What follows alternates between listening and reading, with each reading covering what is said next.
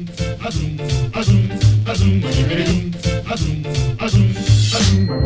is up, you guys? Welcome back to another one. If you're new to the channel, I'm Gold Pony. I do new car, truck, SUV reviews on YouTube, and today we are in the brand new 2023 Genesis GV80, courtesy of Genesis of York in York, PA. For more information on their inventory, please feel free to check out the link in the description box below. And so we are in this one today because first thing I saw when I got in this was a crazy looking 3D digital gauge cluster. So I'll be showing that to you guys in a little bit here. Not only that, this is a very good looking SUV. You got America's best warranty as well, being 5 years, 60,000 mile bumper to bumper, 10 years, 100,000 miles on the powertrain. You get 3 years or 36,000 miles of complimentary maintenance as well. You get 3 years of free Sirius XM radio. I could go on and on, I feel like, but ultimately in this video we will be testing out and going over everything about this one, from acceleration to braking, steering feel, ride quality, sound system, exhaust clip, all that fun stuff. So having said all of that, what do you guys say? Let's just go ahead and jump right into it. And as always, let's start with pricing it. So pricing will start at $55,550. That's going to be for the 2.5T inline 4-cylinder all-wheel drive, but it goes up quite high, I will say that. So I'm just going to put the prices on the screen here for you guys, instead of rambling them off this time. But with all of those trim levels available, there are actually two different power plants available for the GV80. First one being a 2.5 liter turbocharged inline 4-cylinder, and the one we have today, putting out 300 horsepower at 5,800 RPM, 311 pound-feet of torque, coming in at right around 1,600 RPM. Power sent to all four wheels through an 8-speed automatic with paddle shifters, which we will test out here in a little bit. 0 to 60 time is going to come in at approximately 6.4 seconds, with MPG numbers coming in at 20 in the city, 24 on the highway, taking premium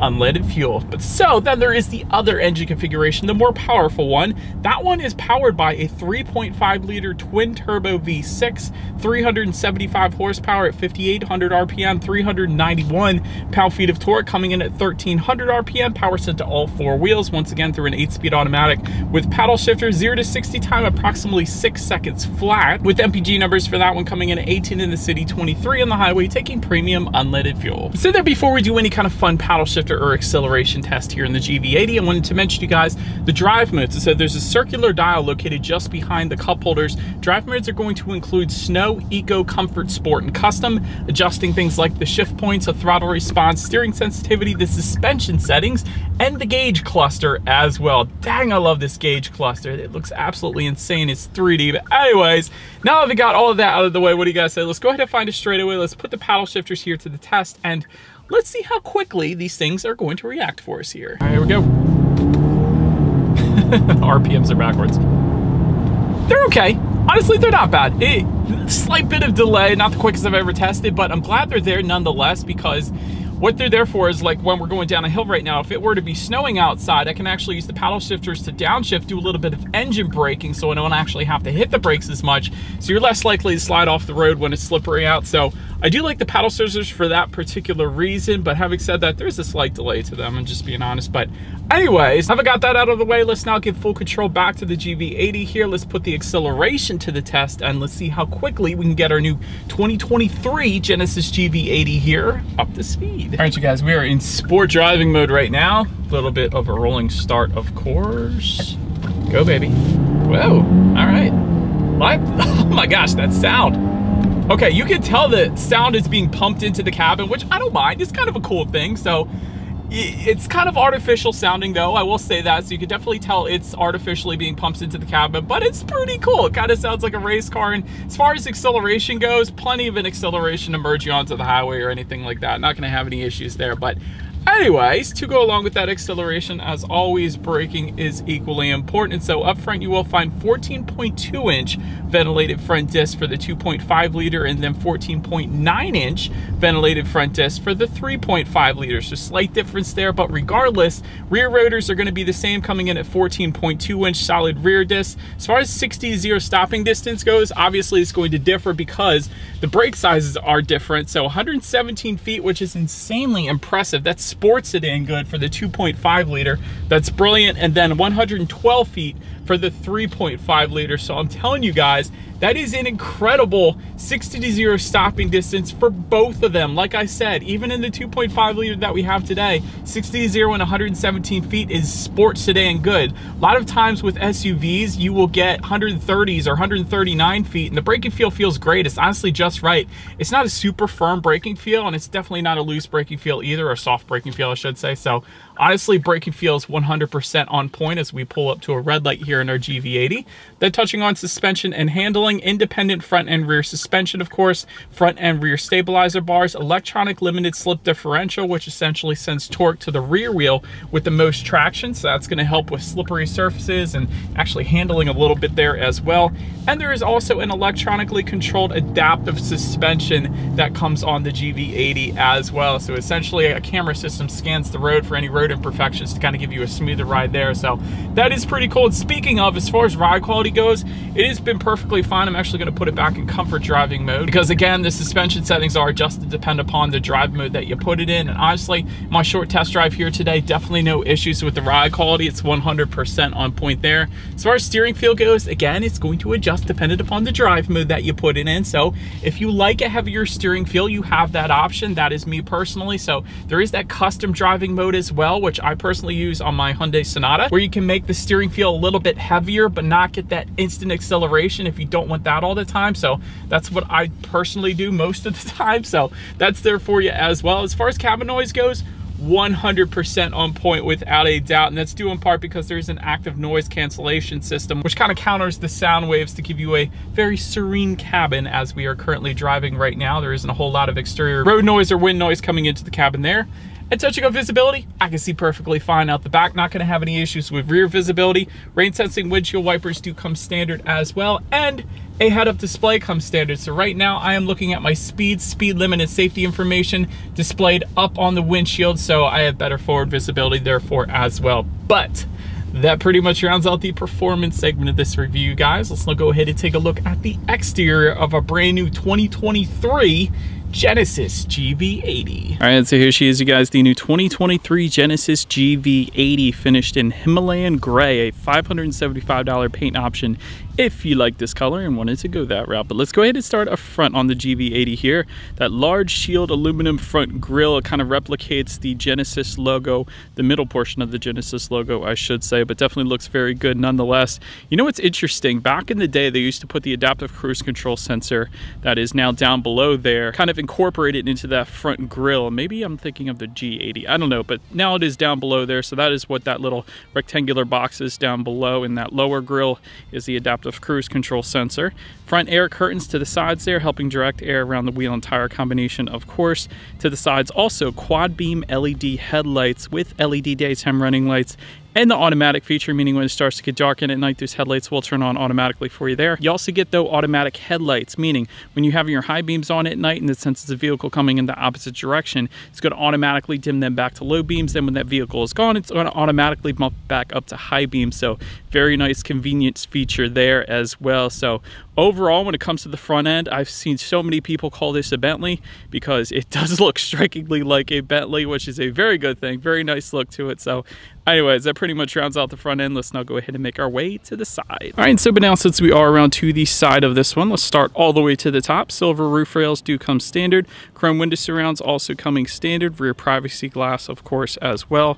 There is some chrome slats found on that front fender, and the cool thing about that is there are LED bars kind of incorporated into them, so they will serve as this turn signals indicators. So when you actually turn on your turn signals, rather than having those indicators found in the side mirrors, they're actually going to be found incorporated into those front fenders. So it definitely a very nice look. My personal opinion, I actually love that look, because usually in all other SUVs are in the side mirrors. So love the differentiation there for the GV80.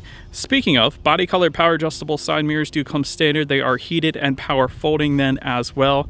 Also like the look of the chrome accenting found kind of just above the side skirts down below there. Also body colored side skirts. I would expect it to be at this price point, so very high end look there as well. There's so many SUVs that use matte black side skirts, which I'm definitely not a big fan of. But anyways, take a look down at the wheel setup. 19-inch alloys do come standard, but you can get 20-inch alloys for the 3.5 V6 all-wheel drive. I can't talk today.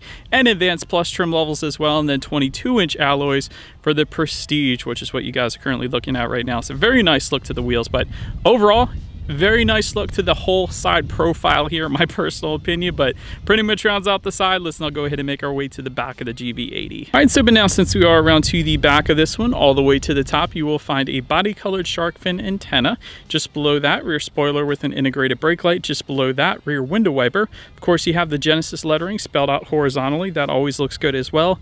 Twin bar there, LED taillights. Absolutely love the look of that, kind of emulating the front headlights there. One of the coolest things, though, if we head down all the way to the bottom here, you will find integrated dual exhaust outlets. Yes, they're integrated into that rear bumper. I've always liked that look, with dual trapezoidal tips finished in chrome. So very nice look to it. But anyways, having said that, I do believe you guys know what we have to do next. As always, here is that exhaust clip.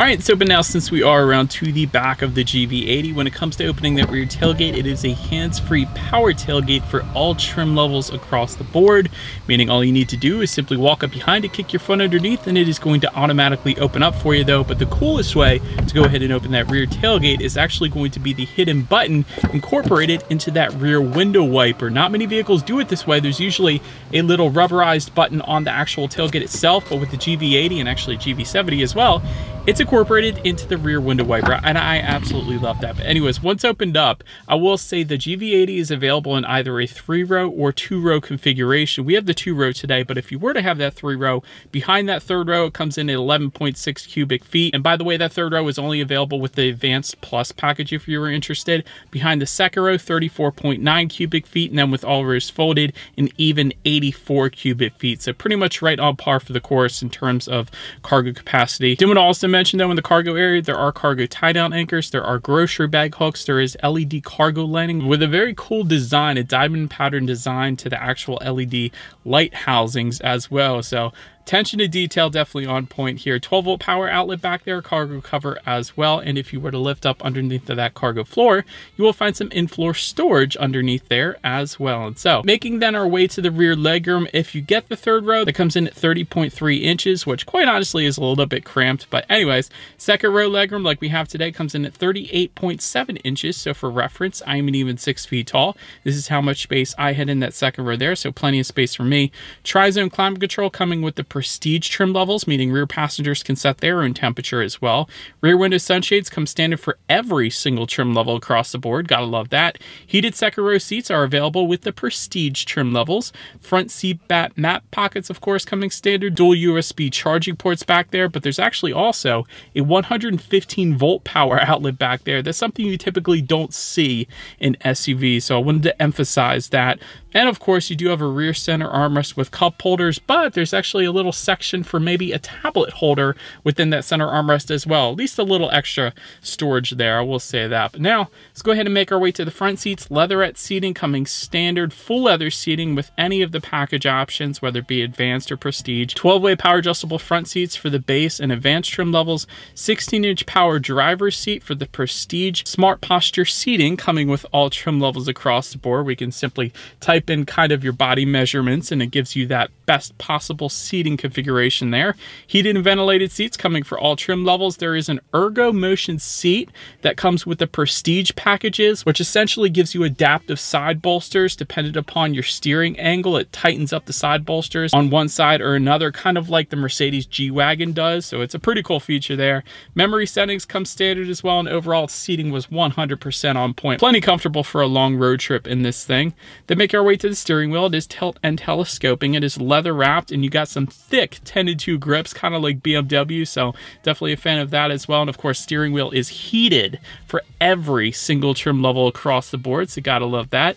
To make our way to the startup, let me start by showing you guys the key here. You do have your Genesis logo on the one side and a plethora of buttons on the other side, including a remote start coming standard and smart pack coming standard for all trim levels across the board as well. So if you're in a tight parking spot, if somebody parks a little too close to you, as long as you start the vehicle up when it's locked with the remote start, and then you can press this button, it'll actually pull out or back out the vehicle for you without you having to get in it first. So you can very easily get into the SUV. This is a feature I absolutely love.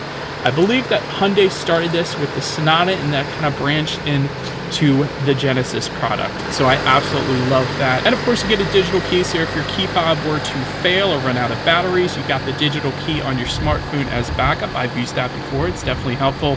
And keyless entry with the push button start. So all I'm going to do now is simply put my foot on the brake and press that engine start button, which has a very nice design to it as well. But then once started up, gauges, there's going to be two different gauge clusters. There's the 8-inch digital screen, so it's a partial digital gauge cluster for all trim levels but the Prestige trims. But if you were to go with one of those Prestige trims, you will get a 12.3-inch 3D digital gauge cluster. This looks like nothing else on the road. It blows my mind every time I see it. It truly is 3D. It's like going to the movie theater and putting on those glasses, but you don't have to wear those silly glasses. And it just, different sections of the gauges pop out at you. It looks absolutely amazing. And of course, the gauge colors and readouts adjust dependent upon the drive mode as well. And of course, you got the blind spot view monitor up there as well. So gauges, I don't think you can beat these gauges out there right now. These may be my very favorite gauges in existence right now, maybe with the exception of 3D digital gauges on Mercedes as well. They do have a 3D gauge cluster as well, so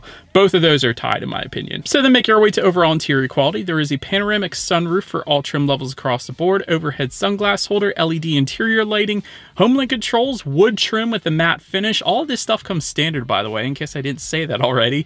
64 colors of ambient lighting, that's very nice. Dual zoom climate control, also standard. Love the texturized finishes in this thing, the contrast stitching, the wireless phone charger, still all standard. And you get dual cup holders with texturized silver surrounds, gotta love that. And within the center armrest, a decent amount of storage with this nice kind of felt finish to it as well. So when it comes to interior quality, everything essentially comes standard and it looks absolutely amazing. Very luxurious interior quality without a doubt. There's a suede headliner available for the 3.5 Prestige.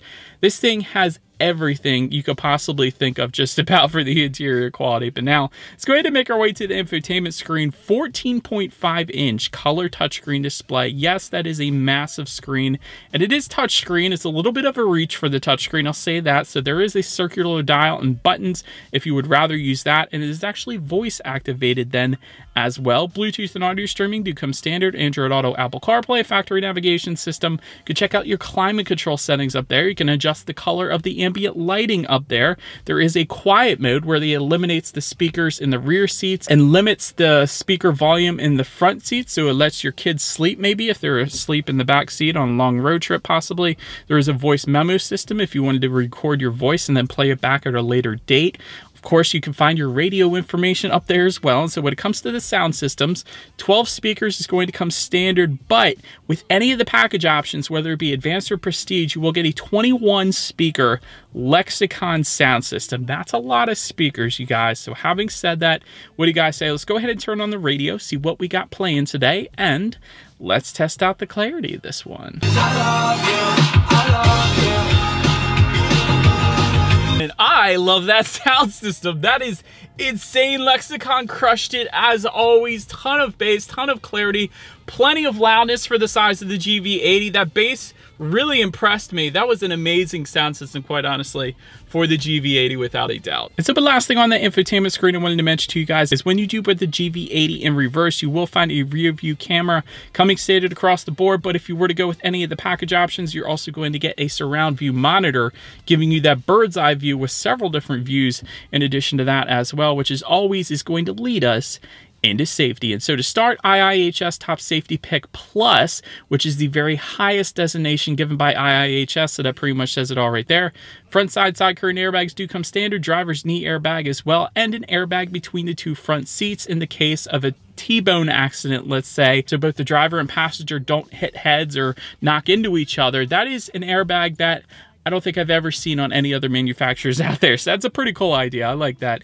In the back, you're going to have latch, aka lower anchors and tethers for children for the rear car seats, rear child door locks, tire pressure monitoring system, but also coming standard. The more exciting safety features, I guess you could say, would be forward collision avoidance assist, lane keep assist, lane following assist, blind spot monitor with rear cross traffic alert, safe exit assist, driver attention warning system, adaptive cruise control with stop and go, which is a brilliant system with both Hyundai, Genesis, and actually Kia as well. Highway driving assist 2, which is Genesis's semi-autonomous driving, I guess you could say. Rear occupant alert, blind spot view monitor for the advanced prestige trim levels, and also with those 2 trims, you're also going to get reverse automatic braking then as well. And so overall, when it comes to my final thoughts, I probably could go on and on about this one because this thing is definitely done well. There's an excellent interior quality, excellent exterior design. The 3D gauges, I would definitely say, are my favorite out of all the other manufacturers that I've tested. Out of the 600 plus cars I reviewed so far, these are my favorite gauges to date.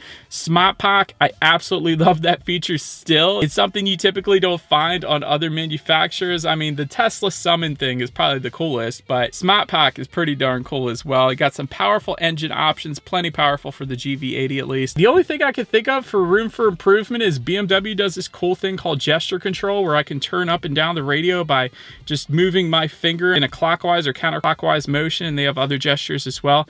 I think it'd be pretty cool if Genesis would implement that, maybe. Other than that, this thing is pretty darn freaking good. And so, but that is about it for this one, you guys. Thank you so much for watching. Feel free to follow me on social media at the bottom of the screen if you wanted to see what's coming next on the channel. Before it gets to YouTube, be sure to hit the subscribe and the bell notification button if you're into new car reviews. That is what we do here on this channel. After all, I do appreciate you guys watching more than you know, and I will see you guys all in the next video. Stay gold.